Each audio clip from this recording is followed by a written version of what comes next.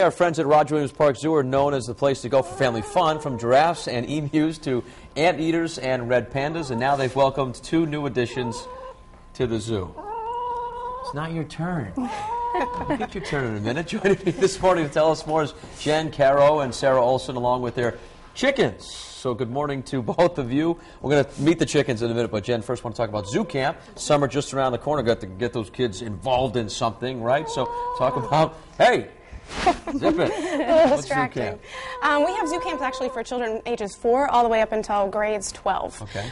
So in the summer we start with Tadpole Academy, Summer Adventures, Natural Navigators, and Adventurous Travels. How do people get involved in that camp? How do they sign up? Is there a website involved, yeah? Yep, go right to our website, rwpzoo.org, and they can register right online. rwpzoo.org. Okay, Sarah, introduce us to your new additions here. This is Lucille and Lindsay, right? Yeah. Who's the loud one?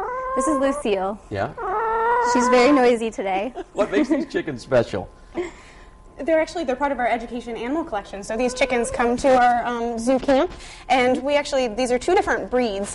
This is a Dominique chicken that I have here, Lindsay, and a Partridge Rock, which is Lucille, and they were both developed right here in New England back in the 19th century. And so, I mean, I walked in and I said, is that a rooster? But there's, you know, what's so special about these birds that, with the kids, I mean, what will they get out of being around these types of birds at camp?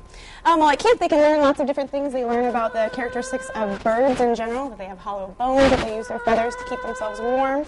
And they actually can see colors really, really well. They see them better than even we can. Really? So, yeah, so we could do some training demonstrations where they identify colors of their targets. Well, that's so cool. And you can pet them, right? Absolutely. You can go ahead and touch her. She's sleeping here. But this one's sleeping? Which one's this? Lindsay? This is Lindsay. Lindsay's asleep? Yeah. Who named them? You? We did. The education department named them after one of our favorite TV shows. I wish my son Cameron would be this calm. He's a month old and he's not sleeping. No. And over here, this is who? This is Lucille. Lucille. What's up? What's the problem today? Yeah. Do you like the road show? Yeah. What's your favorite part of the road show? Oh, I see, the buzz. You like the buzz when we do the buzz? No? You don't like that part? How about the weather? Oh, you like the weather. You like TJ. No, you don't like TJ. Do you like Michaela? Oh, you like Michaela. How about Catherine? Even better. Okay. Do you like to eat? Okay, we're going to go in the kitchen. Hey, nice to meet you.